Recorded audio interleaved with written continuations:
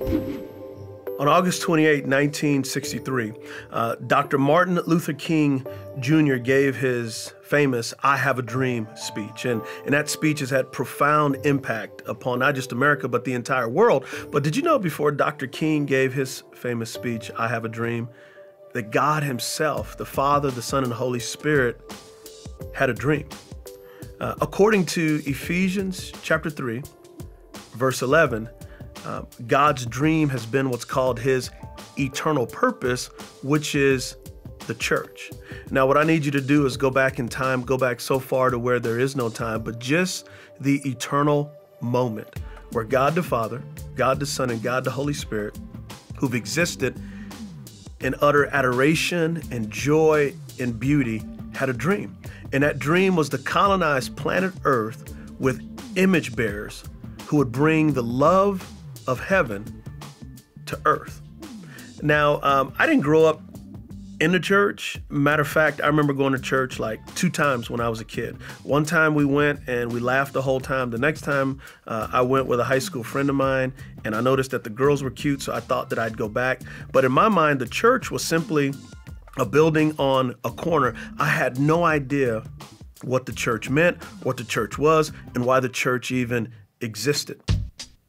When I got drafted by the Colts in 1993, there was a teammate of mine. He was a linebacker, and every day after practice, he'd take a shower, dry off, wrap a towel around his waist, and then he'd promptly ask my fellow teammates a question. He would say, "Do you know Jesus?" Now remember, I'm unchurched. I don't know much about Jesus.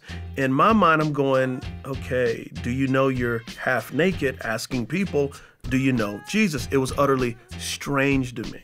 A couple weeks go by and I'm sitting in my locker, and one day this teammate of mine comes and he asks me a question. He says, "Do you know Jesus?" And that began a 5-year dialogue where eventually I became a follower of Jesus and thus became a member of his church.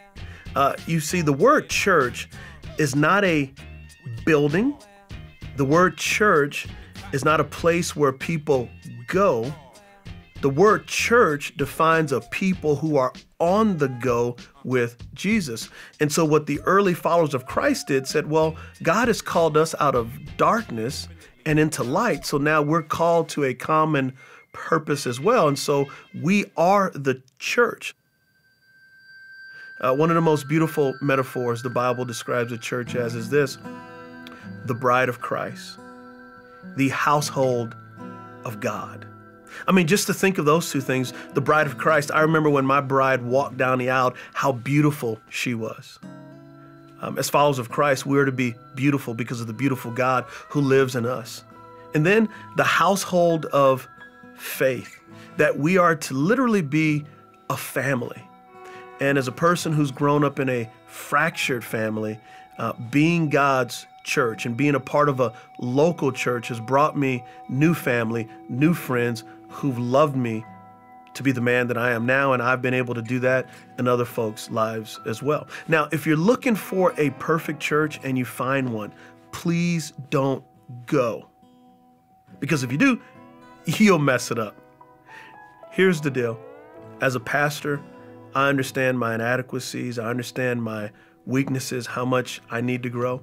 And what the church is, it's a hospital for people who are in process.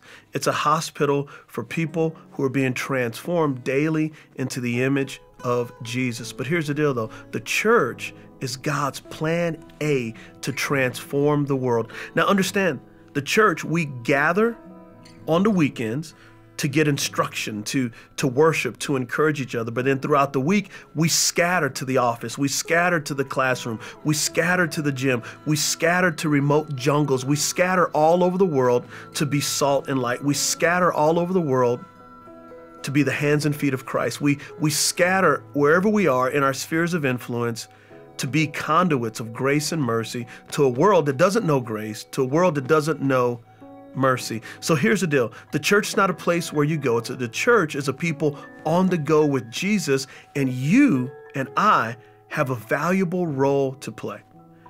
Before your parents ever saw your eyes, before you ever did anything great, God, before eternity, formed you with unique abilities and gifts so that you, as His church, can make Him famous.